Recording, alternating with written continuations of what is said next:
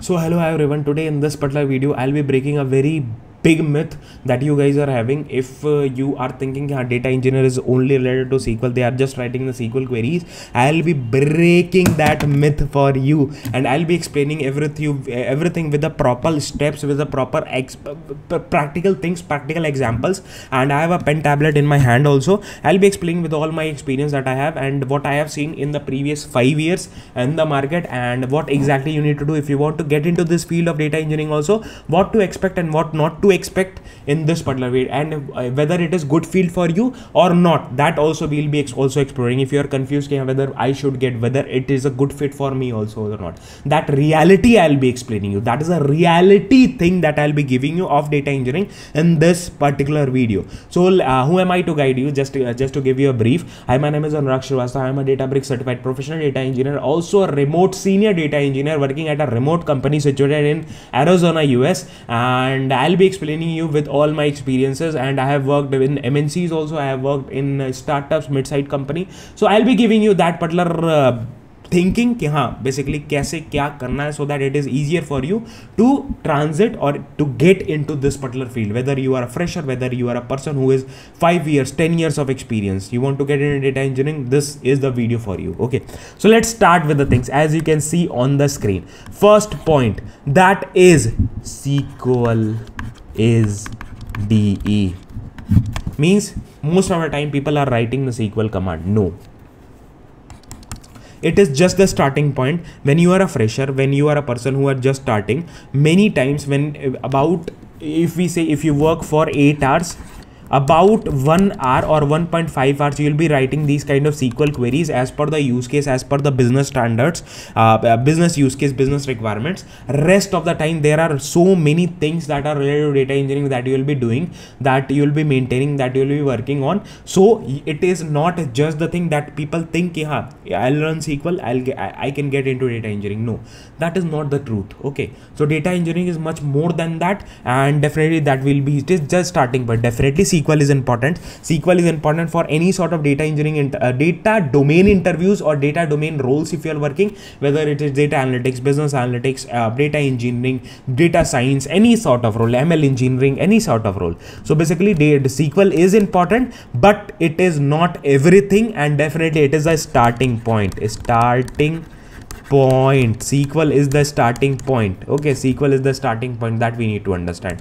Next point is basically that is our let's go back and let's just, okay, next point, second point is real data engineering is all about. What is real data engineering?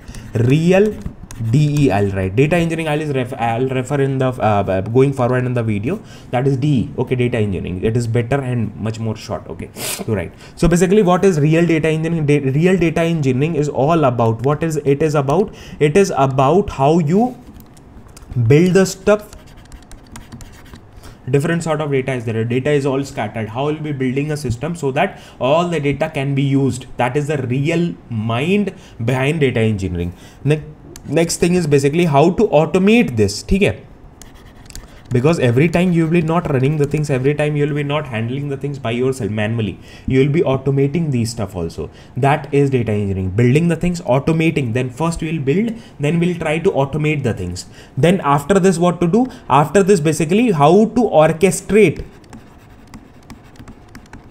What is orchestrate? Now when you are building something, when you are automating, there has to be several steps that has to run. For first step 1 will run, second will run, third will run, fifth will run, sixth will run, then success message will be printed. That is a pattern, that is called as orchestration. Step by step, one by one things how you will do. So basically there will be many sort of pipelines. First pipeline will run, then only second has to run, then only third has to run. If this fails, this will not run. Okay, that kind of constraint, that kind of things you have to apply. That is called as orchestration. Orchestration means thinking or making a things कि हाँ this will run, then this will run, then this will run. Orchestrating the things, orchestrate कि हाँ ये चले, something like that. Okay, orchestrating the things.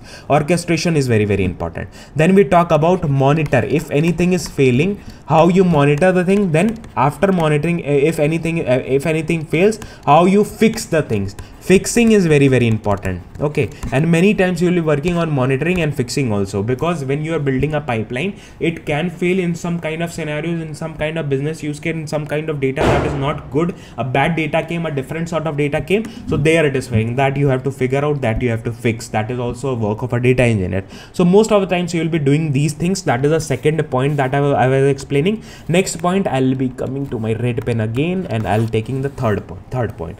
Third point is basically, if you are thinking कि हाँ SQL करके सब कुछ हो जाएगा, no, there are many skills that are much more important than SQL. Definitely SQL is the starting point, but majorly that you will be using, you will be dealing with big data. So PySpark is the major thing, because it works in-memory data processing engine है. Data processing engine is basically, and it does the data distributed manner. It processes the data, the raw data it processes, and give you the transform, the cleaner data. So basically how to use that, basically that you need to know. Then how to model the data. Data modeling is also very, very important. I am talking about on the aspect of say 3 years of experience, 5 years of experience, 7 years of experience also. Okay, so that is very, very important. Data modeling is very, very important. Then workflows, how you will be setting these kind of pipelines and how you will be making those kind of workflows, that is also very, very important. Okay, workflow ki haan, how will set that workflow, this pipeline will run, then this pipeline, then this task has to run, then that particular thing has to upload this particular file to some S3 bucket, or has to do this process, has to delete this file, these kind of things, how to build this kind of workflow. Then after that S3 and storage. After doing all kind of processing, where to store the data, how to build that kind of thing, that is also very, very important. So if you want to learn all these kind of things, definitely you can do it for free from the YouTube, from the different kind of videos, or we have a data focused DataX Bootcamp. If anyone who is seeing this video just want to tell you if you want to get into data engineering and you want a structured part, all given by me. I have taught everything from the scratch, from the zero till the AI enabled data engineer. If you want to learn all those sort of things, I have made a proper bootcamp that is for you from the scratch. It has 80 hours plus content of the videos that you can go through. It has quizzes, it has assignment, it has you get access to communities. 2 communities are there where you get the access. More than 325 people are already there getting the benefit. There are so many people who have got the offer letters, so many people who are in the pipeline. Definitely you can also be one of them, and I have given the link of the bootcamp in the description. Also go in the description, there is a coupon code, there is a link, there is a support number. If you want to reach out directly on the support, and team will help you with all those sort of things, definitely you can do that also. So let's go ahead with the fourth point.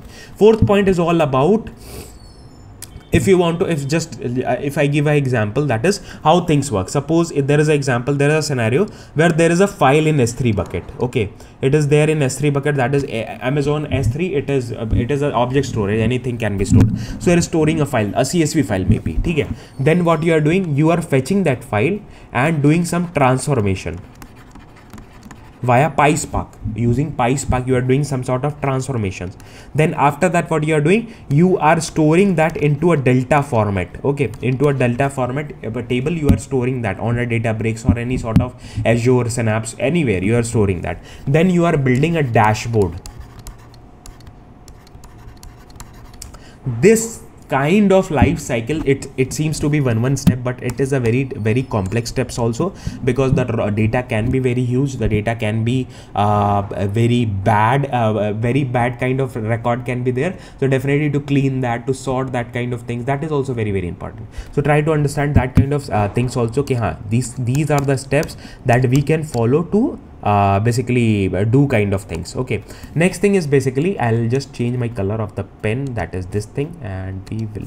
Okay, so next thing is basically, that is fifth point. Fifth point is all about, after doing all those kind of things, we have done everything, we have learned everything, and from the scratch, if you want to do, definitely our bootcamp is there. Go there and explore the things, and definitely that help you'll be getting. Other than that, DE, if there was a myth that SQL is all about DE, no, DE is more more closer to what?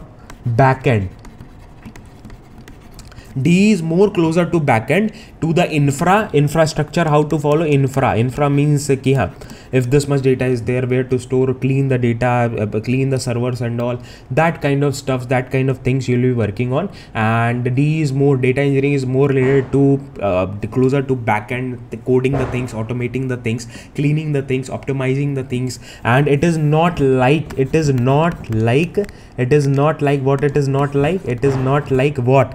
not like just business analyst, BI analysts are totally different, business analysts are totally different with SQL. Okay, it is totally different. The work of a business analyst is very different from the D, so don't get confused between ki haan, we'll be also using SQL and we can get into data engineering. There are many sort of things that you need to learn, and definitely you can get into data engineering. A fresher can also get into data engineering if they learn the things in these kind of like practical way, in the proper roadmap, in the proper structure. That is what is actually demanded in data engineering. If you learn those things, you can get into data engineering. So this was all about the video. Thank you so much for watching this particular video, and any questions, any doubts, please reach out and ask the doubts, ask the things in the comments also. And I have given, if you want to get enrolled into data engineering bootcamp that we have from end to end, from the scratch, definitely get through that, and definitely links are in the description.